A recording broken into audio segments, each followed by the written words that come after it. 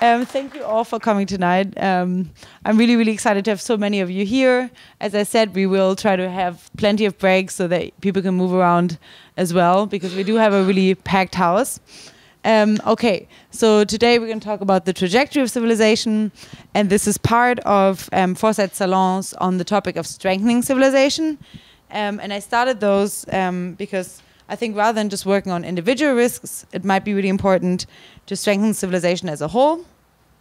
Since some specific future risks we might not even know which they are, and since regardless of which risk we're facing, a strong civilization would probably be good regardless, whether it is robust, resilient, or even anti-fragile.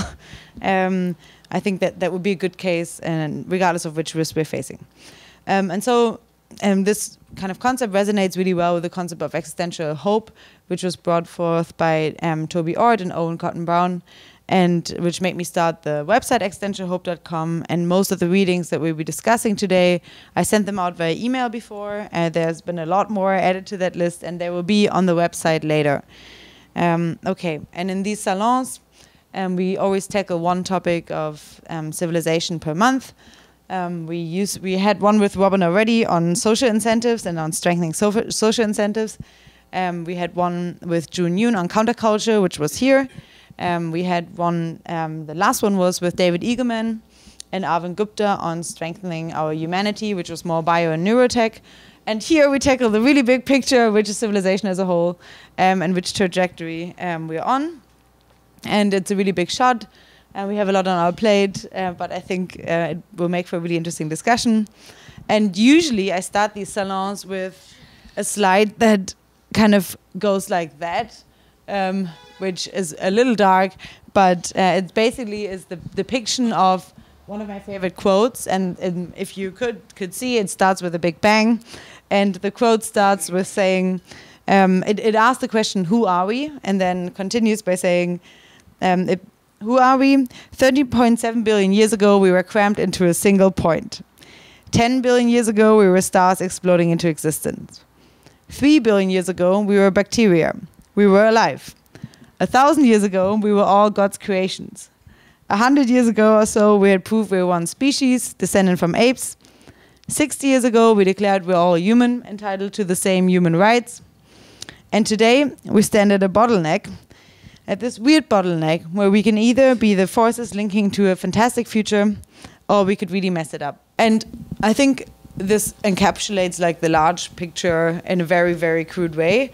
But what I want to do today is really kind of ask, okay, what is it if we don't get right, or what are the actual kind of like more fine-grained scenarios that are not just X-Wisp or X-Hope, but what's actually there? And even those descriptions might be a little bit too crude.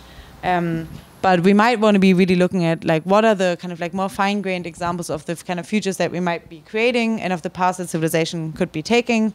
And there's everything from suffering risk to extinction, to subsystems like in Age of M, to climbing upwards like in Enlightenment Now, to real utopias. And one of them, which Mark might talk about, is the Pareto-topia. I want us to really like look at a more fine-grained analysis of those examples, which will then hopefully enable us to take kind of like a more fine-grained paths of actions towards creating the futures that we actually want to create. But we're going to be basically talking in 3 different parts.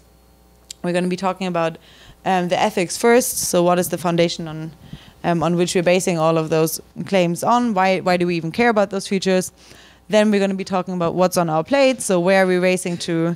And then lastly, we're going to have a call to action. What can we actually do about bringing the better of those futures into existence? We have some really, really wonderful minds here that will be prompting us up.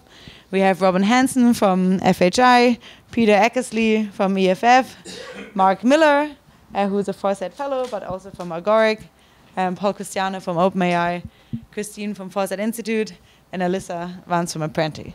And I'm hoping that we can prompt the discussion and then have a very, very interactive discussion with the rest of you. So please feel free to kind of chime in whenever after the first speaker kind of like has made a prompt. And if that gets out of hand, we can maybe discuss some hand signs. But I think we're all a pretty civilized bunch, right? So Let's see how well that goes.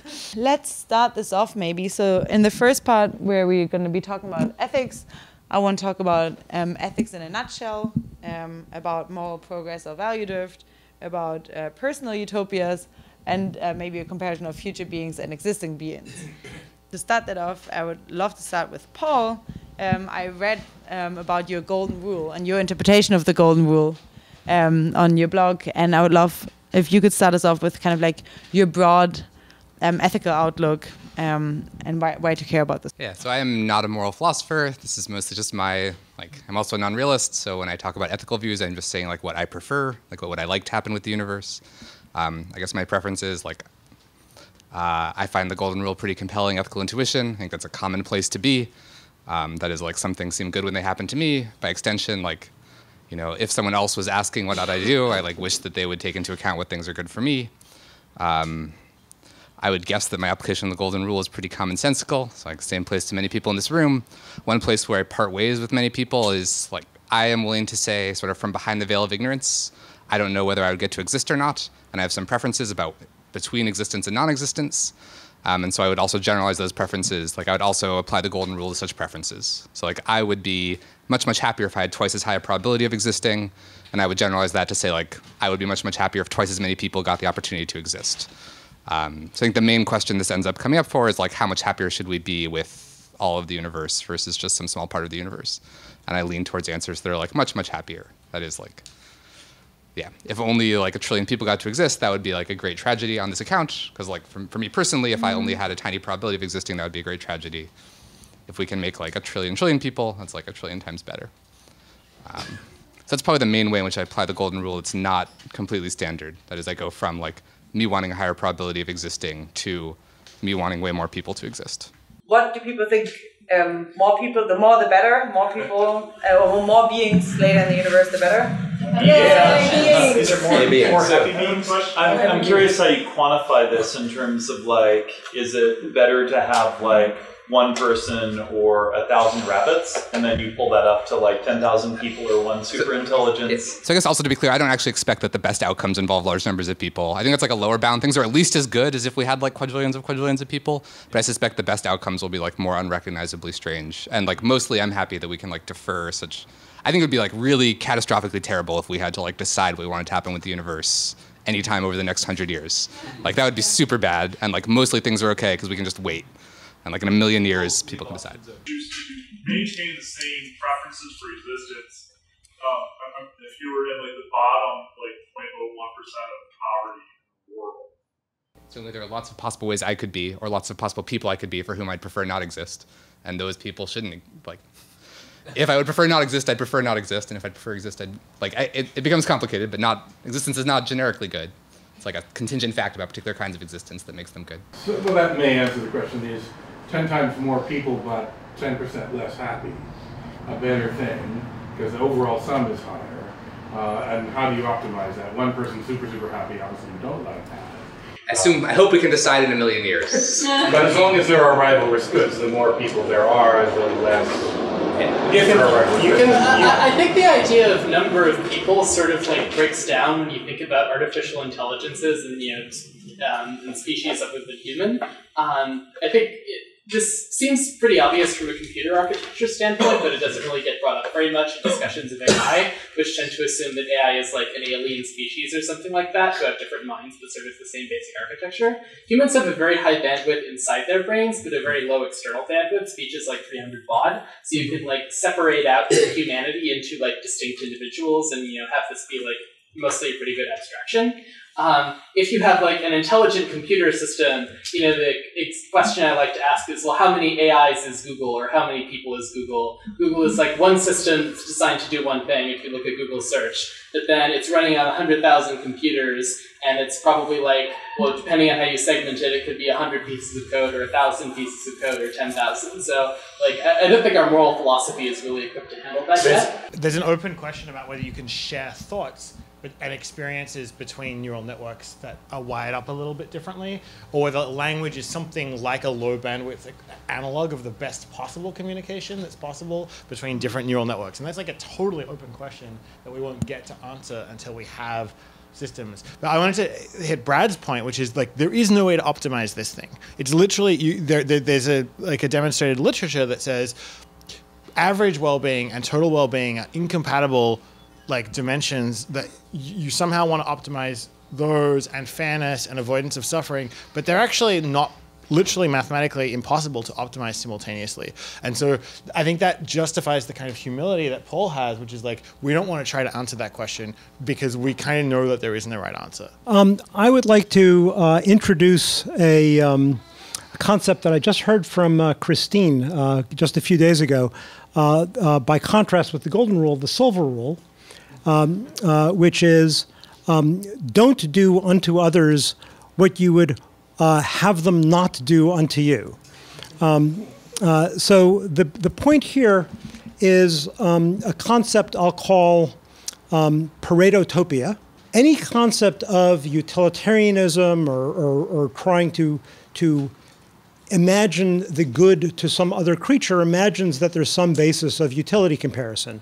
As you said, when we're talking about a future with AIs and creatures that are very different from us, in which the discreteness and boundaries between them so that you can even think of there being beings to count, when we're talking about things that alien, the notion of thinking about its utility, is it suffering, is it happy, trying to compare it with us, I think that's all a hopeless kind of calculus to try to engage in. But if we're only focused on human utility, then we're doing something really atrocious. We're really being monsters because as cognition grows into the universe, most of it will not be us. So the framework that I want to promote is the notion of voluntarism.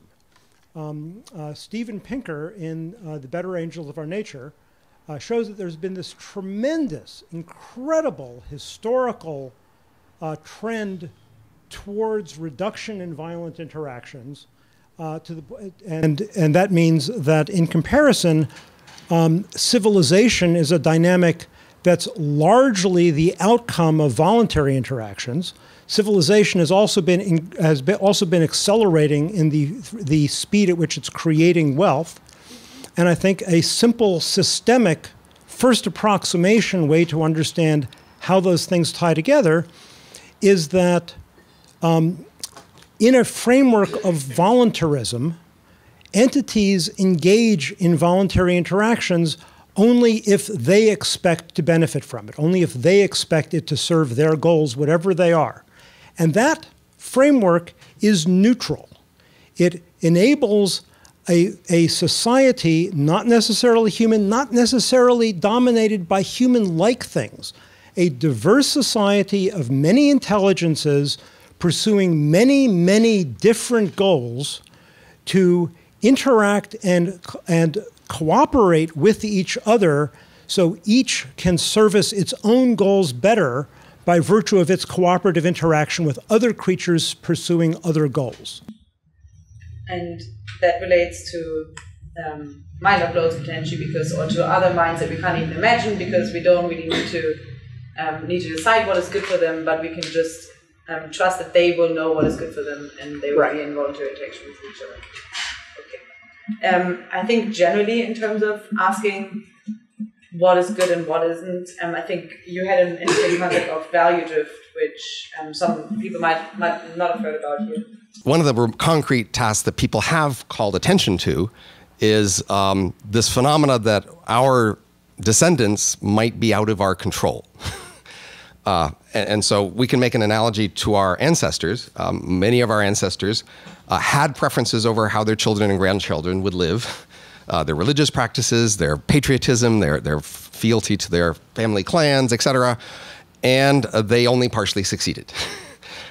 You may celebrate that fact, and we might think they would lament the fact that they failed to make you act the way they wanted. When people look toward the future, they imagine a wide range of possible creatures, and then they imagine that those creatures will not act the way that we wanted, and then they're concerned. And there are several reasons why you might think that's more of a concern here. But the first thing to notice is just, well, you could think all those ancestors, if they had been offered the opportunity to like control their descendants, they might have taken it. And you might be living different lives as a result because they might have controlled you and made you follow what they wanted. And that problem will continue, but two main issues make it a bit different. So first of all, you might think the rate of change will speed up. And so now you will see more generations equivalently of change in your lifetime than your ancestors might have. So as change speeds up, within any one lifetime, you see more change. And so it might really bug you more to see how many more generations of change have not followed and done what you wanted. So, you know, that's a cost of the high rates of change. A related thing is people say that there'll be more change in the future because of tech. That is, somehow we'll be now exploring a larger space of possible creatures, and so there's now a larger space of ways that your descendants could be different. I'm not sure that's really different from the fact that change will speed up, but it raises the question of how far are you willing to go to control your descendants? And so in some sense, you can, this is my way of framing the non-FOOM-based AI risk concerns. For people who see like a one machine in a basement taking over the world in a weekend, yeah, you got to be concerned about that thing. If it's going to happen, you have to, absolutely. I'm more skeptical about that scenario, but I see some people should work on it. But I see other people who don't focus on that scenario, but they still are very concerned about AI risk. And this is how I frame their concerns, is that they're worried about what I'd call value, just a generic process by which over generations values drift. And that if that generic thing happens with your descendants, AI, M's, et cetera, then they will not do what you want. And if someone told you that maybe there's a chance you could stop that, you might want that. And that's a hard choice to me, is whether you want to try to prevent your descendants from doing things different than you wanted. But in essence, that's the AI control problem. The AI is your descendants. You are creating them, and they will go on. And if without, the default is that they will be out of control in the sense that you can control them locally, but as new situations come up that you never anticipated, then they will do things you didn't anticipate, and they will be in charge and you aren't, and you know that's just the default. I have a question. So it makes sense to not try to control your descendants. Would it make sense to try to control the, you know, values are a response to circumstances. Would it make sense to try and control the circumstances, to say not have as much scarcity? Because when you've got scarcity, you have more competition and more kind of like tight constraints on things, whereas if you've got less scarcity, there's more opportunity to explore. The ways we have tried to control our descendants are myriad. You know, we do just beating them over the head with our morality tales. we control their context in terms of education and early childhood and home environments, and we try to control the institutions and societies they live in order to induce their world. So yes, we do all these things. Like say San Francisco, community members here who want to broaden that scope. They don't want to change people. They actually want to open the opportunity for people to realize their own independence and their responsibility to the rest of the world, right? And if your descendants aren't open enough, you might want to make sure they're open enough, because that's what you want them to do. Is that actually true? Or is that just another mode in which you like? No, that's exactly what he said. That was the counterpoint. Yeah, I agree. So I want to point at a particular forward-looking problem solving at controlling descendants that I think has been, or if you want to call it that, I don't think I'd use that terminology, but that has been a tremendous success and that we should be inspired by, which is James Madison. The legislation is a paperclip machine. Large human institutions, anything where large numbers of humans are composed together to engage in various activities, is a kind of superintelligence. And the alignment problem is there, which is when those human institutions are set in motion, often with certain goals in mind, once they're set in motion, they might accomplish things very different than the ones they were set in motion to accomplish. James Madison, the founding fathers, were looking at a system knowing that it was about to be populated by various superintelligences, governments, interest groups, all sorts of things. They were terrified of what we would now call the value alignment problem, of how this could go wrong. They had a history of observing previous human institutions where things had gone very, very wrong. And the central idea behind what they were doing, my view of it, is that he wasn't trying to optimize, he was trying to avoid bad outcomes rather than trying to get a best outcome. And that the way he did it was by by creating multiple power centers and setting these partially in opposition to each other. And overall, when I look back at this alignment problem with human organizations, I think the most robust overall lesson is avoid centralized power. And I think that Madison's attempt to set up a game that was iterated in ways that avoided the worst dangers that he was fearful of, I think largely succeeded. And I think that we should be inspired by that example. It largely succeeded into a level of society and organization and communication that he could not have imagined. Nevertheless, the game he set up is a large part of the reason that we're leading good lives.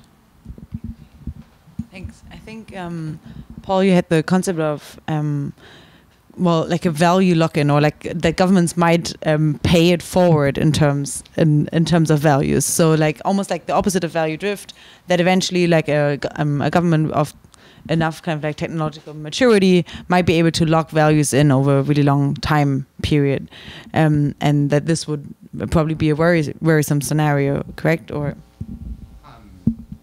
well, yes, I guess I don't have strong views about like governments versus like random humans versus other institutions, or like the relative influence of them. I think what I would normally talk about is like, so like the properties of our generation are determined by some combination of stuff the preceding generations did and like biological facts about humanity and so on. And in general, I think like as time goes on, like features of the world are more determined by preferences of people who are trying to get what they want than by like coincidence of nature. I believe that's also the case for characteristics of future generations. So like right now we live at a time when like the characteristics of each generation are mostly determined by facts about biology with some influence from preceding generations. I expect we will live to see a time when like the characteristics of following generations are mostly determined by the preferences of the preceding generations. So in that sense, like you get lock-in, and that like there's some notion of like you increase as this process goes on, and like biological contingency is less important and preferences are more important. You like shift, like there's a bunch of extra importance for preferences as that process occurs. what do you think we can do right now to affect the far future? Like you wrote one post for 80K. I think there's a bunch of things, but like dying is the obvious one. Like if we were to destroy all life on Earth, that would have an obvious and dramatic effect on the far future. I think that's in positive ways. Oh yeah, so not dying would be positive. The other natural one is like I think there is this distribution of like as a society we have some collective preferences which are formed in a complex way as an aggregate of like the preferences of individual people and institutions, and like changing that aggregate preference like has some effect, and I think that's growing over time as we approach this. So like in general, if you just made like an extra $1 billion right now, there's a reasonable chance that would affect the entire future by virtue of you getting some influence. Or like if you got elected to office right now, there's a reasonable chance you get some amount of influence over the whole future. I think Robin really wanted to presumably object, but I did want to disagree, but briefly. So I do think that in the last few hundred years, preferences have come to matter more because we've been getting rich. So we move from a very competitive world where, in a very competitive world, your behavior is very constrained by what you have to do to survive. And most humans have lived in pretty competitive worlds up until a few hundred years ago. So they didn't have much slack and ability to choose. As we're rich now, we have more ability to choose, and that means preferences now matter more as we get richer. But that's not at all guaranteed to continue. It's not necessarily a long-term trend. It's a current trend. And my book, Age of M, is about a scenario where that no longer is true. Yeah, I think I'd buy this contingency on like the competitive pressures being relaxed. Like you could just like suppose that next generation everyone is going to be engaged in like cutthroat competition, and only literally the most efficient things, or like within 1 part in a billion of the most efficient things survive. I still get to have like our generation gets to have some influence over who those competitors are. So like if I want to influence the far future, I'm just like great. I'm going to have some successor who is going to be ruthlessly cutthroat and has some set of values, and they're going to arrange to have another successor who's ruthlessly cutthroat and has their values. And like even under competitive dynamics, you still have this influence of like this influence still occurs. Like the characteristics of the next generation are still determined by some process, which like I'm going to argue for over time is increasingly like preferences of like the process that shaped the generation rather than, or like actors prior to that generation, rather than biological coincidence. How much does wealth matter? That is, if you have wealth now and you could spend it, how much percentage influence does wealth now have in the long run? That's certainly like a symptom of this thing. There's also like political influence would be similar, like all forms of influence would be similar. Or like being a person, cultural influence. But like wealth is a very obvious one that's easy to talk about. I anticipate in the future that wealth is not being in the third dimension, right? So that if you're an M in 3+1D space-time, you are not nearly what it would be to be an infinitely dimensional plasma state, right? Which I think if we're trying to come up with like this sort of like platonic, most powerful thing that we could conceptualize to be, it resembles that. And so I would say, what is my path from here to infinite dimensional plasma state? Because you don't want to do that tomorrow. You want to but how do you know how long to wait and when it's time to act? Like, let's say with your acquired wealth. You know, how do you know that, oh, no, I should just postpone a little bit longer, like a little bit longer. Like, when do you know that now's the time? I'm big on the not dying. So like to the extent that you see ways to spend money to not die, that seems like an excellent thing to do. And similarly, like, I think that's like my best guess. That's how I intend to spend the money I have. To pick up this thread of the generations cause and effect, generation to generation, whether or not that's an active, actually, where it intended to go, but shouldn't you start the chain now so that you can have some cause and effect through the generations, through the future? I think there could be versions of that that are competitive. Not dying. I think Christine had an argument that was going, or at least a little bit in opposition to it, where you were basically saying, well, we know what we can have. If you weigh the change that we can have in the future against the change that we can have right now, it's this locality, we're fairly certain about what change we can affect and how, and that might not be so in the far future. Well, I've been with Foresight for a long time, and we believe in working far upstream. So it's not that I don't believe in trying to affect the long-term future. I do. The difficulty is knowing how to do that effectively, and you might even get the sign wrong, right? And it's possible that even some of the things I've done in my own life possibly had the sign wrong. That is possible. We could definitely argue that one. But, and I might argue in favor of being on the wrong side of it. So the challenge, when you look far ahead, you have to try to say, well, is there anything we can do where we at least get the sign right? So this comes back to the humility point, right? Yes, we want to make the future better in the long term. How can we do that and that has a chance of coming out positively? So if we think back 200 years and say, all right, what could those people have done for us? If we could send a message back and have any influence on them, what message would we send back to them? Some people who are environmental would say, could you not kill off all of the animals? Or please do not cut down all the trees and get rid of their habitat. Some people might send a message back saying, could you please not do what you're doing to the Native Americans? But when you think about their situation, I don't think these are messages that would, if they didn't have those messages from us, I don't think they would have a thought of these things. Even if they were thinking about us right now, I don't think they would have thought of those things. So is there anything that they could have thought of that would actually make sense? Or a message that we could send back to them that would actually make sense, not just for us, but for them and all the people in between, right? Is there any, we're not looking for universals here, but is there anything that's pretty damn positive? Well, don't die is at the top of the list. So, hey, you guys, do medical research. Look under invent the microscope, look at the water, clean up the water, and get rid of all the waterborne diseases earlier. That's a big win.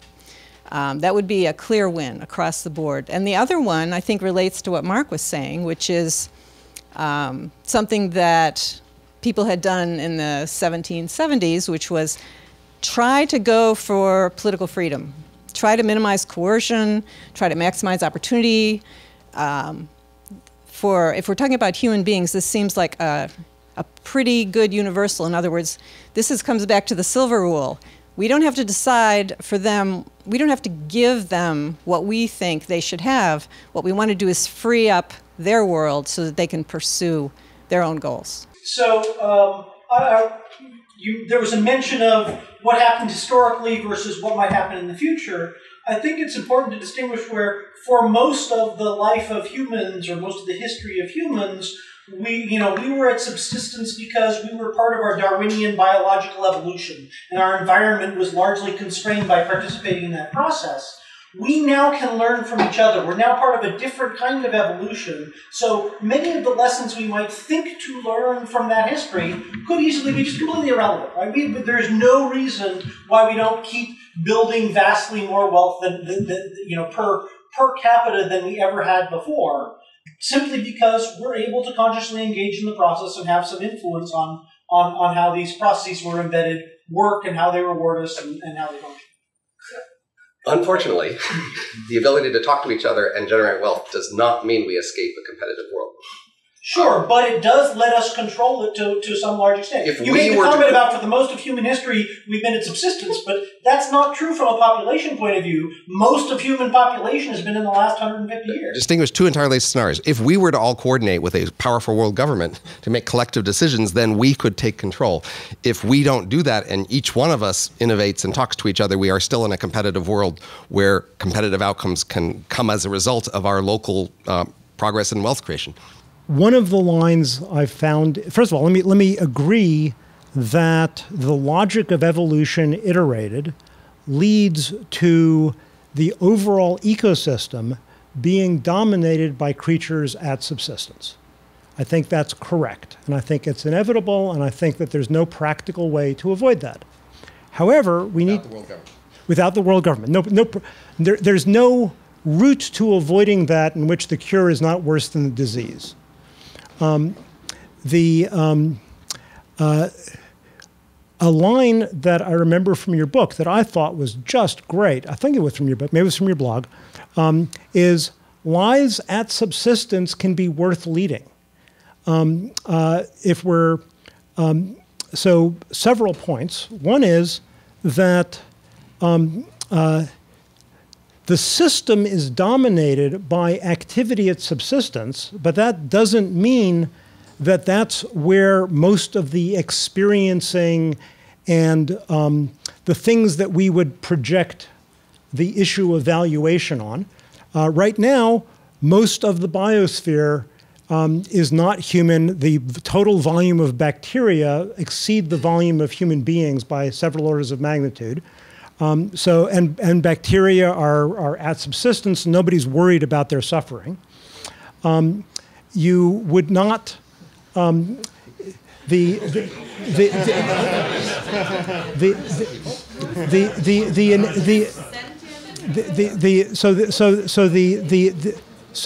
the thing is, creatures that are suffering when they're at subsistence are probably not the most efficient ways to use subsistence activities. So I don't expect subsistence leads to suffering. The other thing is that in a world in which GDP is doubling every few weeks, which is another thing that you paint in Age of M, the returns to capital are enormous.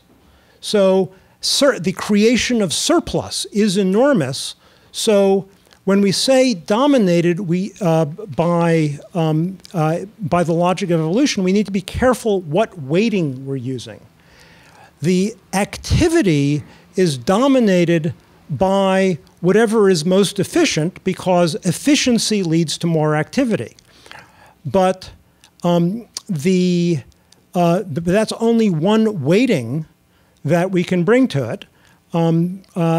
If we focus on the lives that are created in surplus and the use of the surplus together with incredible returns to capital can create vast lives above subsistence of great wealth that in which the total volume of the wealthy lives with surplus exceed our puny selves and our entire existence by many, many orders of magnitude. And the lives of subsistence don't even need to be cognitive things, it's not clear that's the best way to optimize efficiency at subsistence. So with regard to the activity at subsistence, the bacteria might actually be the better comparison. My question or comment is related to that, and also circling back to the question of if we were to pass a message back 200 years, what change we might have wanted to see around moral decision making. And expanding the circle of moral concern seems like the obvious choice, since that's taken us longer than it should have, and we're still in that process. I think many of us see the everyday things today that will be moral horrors to generations in the future. Industrial meat complex, prison industrial complex. There's all sorts of examples there. And so I'm curious to hear how you guys think about ways to accelerate the expansion of the circle of moral concern in anticipation of emulated minds, in anticipation of AGIs. And I think that circles back to the other question of, if our model for how to constrain an AGI is slavery, that's a chained god doesn't sound like a good outcome. So I don't know that's a totally adequate response to a great question, but it's sort of a hybrid of the answer that, like answering some of what you had and some of what Brad had, which is love is also partly a response to need in animals and in us. If you have offspring that are formed every 2 years, 30 years, 50 years, whatever it is, they need to be raised and trained and taught to deal with the world and protected.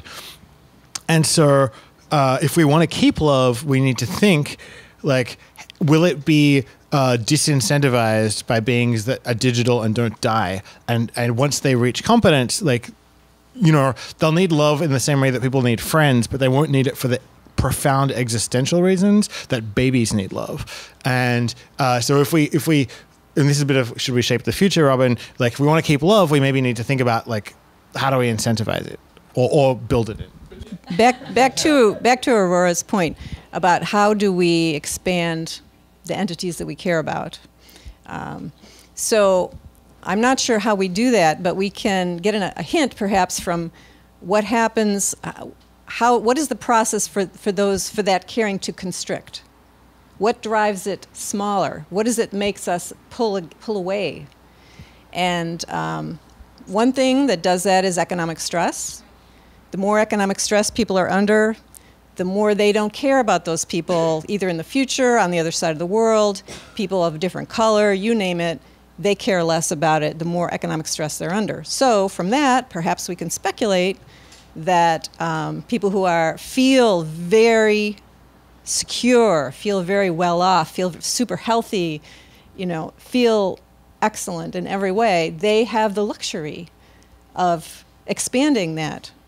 And I have to say, people in this room, do people get much luckier than we are? I don't think so. So that's why this question comes up. We have the luxury of asking that question. So how can we help other people feel as secure as many of us feel here? I think we're missing, the essence of Chris's very important point, which is it's very hard to look far into the future and figure out what you could do now concretely to make a substantial difference on the future from the point of view of the things you want to do. So if the future could come and give you some advice, what you'd be wanting them to tell is, how could I get my wishes in that future through your advice? If the message from the future is, we have different preferences from you, and these are our new preferences, you should just adopt ours, that's not very persuasive to me in how I can achieve my ends. That's like, I've failed to control them, and they are telling me to give in.